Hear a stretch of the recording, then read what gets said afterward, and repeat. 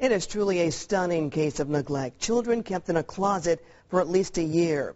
Now, one of them wants you to hear her story.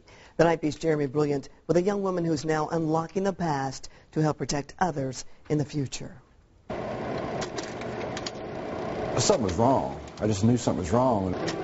Pictures of a little girl. This will never go away.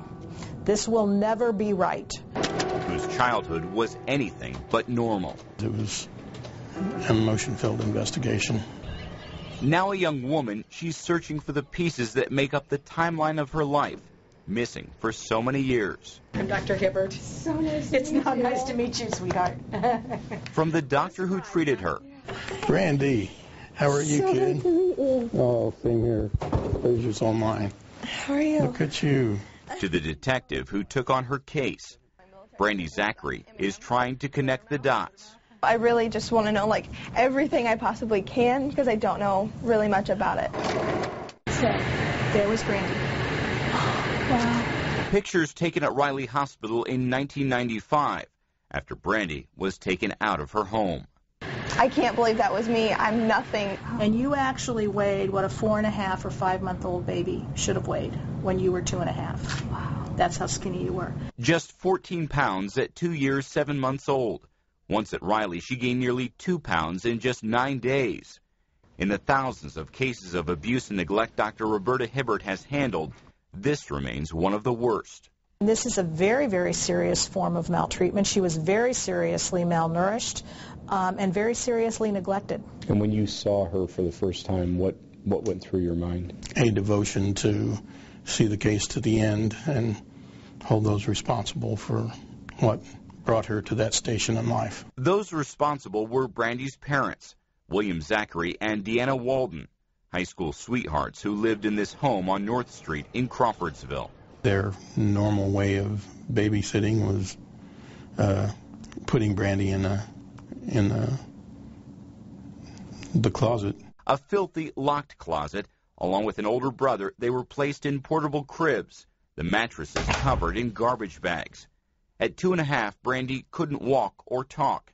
She hadn't seen a doctor since she was 6 months old, and she'd been underfed for at least a year. Had you ever seen any case of abuse or neglect this bad? No, quite simply no, and particularly with an easier fix, just feed the kid. Her parents worked opposing day and night shifts. While they slept, one during the day, the other at night, they put the children in the closet so they wouldn't run free. When I read their excuses, like, I laughed. I know that sounds strange, but I laughed because I was like, those are the worst excuses I think I've ever heard. Now a 19-year-old college student, Brandy is discovering for the first time firsthand what happened. That really shocked me. Poring over court documents uncovered by 13 Investigates, we went along as Brandy visited her childhood home for the first time since her rescue and helped her find and meet those who made a difference. There were numerous people who helped Brandy get out of this house and get out of a horrific situation. But there was one person, one man in particular, who did something, who spoke up. And he may be the reason why she's here today. Hi, Brandy. My name's Dean. Dean Balaz was a friend and co-worker of Brandy's biological father. 13 Investigates tracked him down after 17 years. It's been a long time. Oh, my goodness. Yeah. Oh, my. Dean knew his friend had children but never saw them when he visited the house. Excuses were given that the kids were always sleeping. But after demanding to see them, eventually, Brandy was brought out. Skinny. Horribly skinny. So he called authorities to report the neglect. I don't think anybody, that if they knew something like that, could not do something. Brandy's biological father and mother were both convicted of felony neglect. He served 2 years in prison. She served 1. Brandy hasn't had contact with him since she was a toddler. But even after it all, their daughter harbors no anger. God did this for a reason, and so now I'm here to try to share my story and help other children. That's why he made sure that it happened to me. He knew I could live through it. Live and thrive. At more than a dozen foster homes, she celebrated Christmas and Easter. There were Halloween costumes, birthday parties, her first bicycle.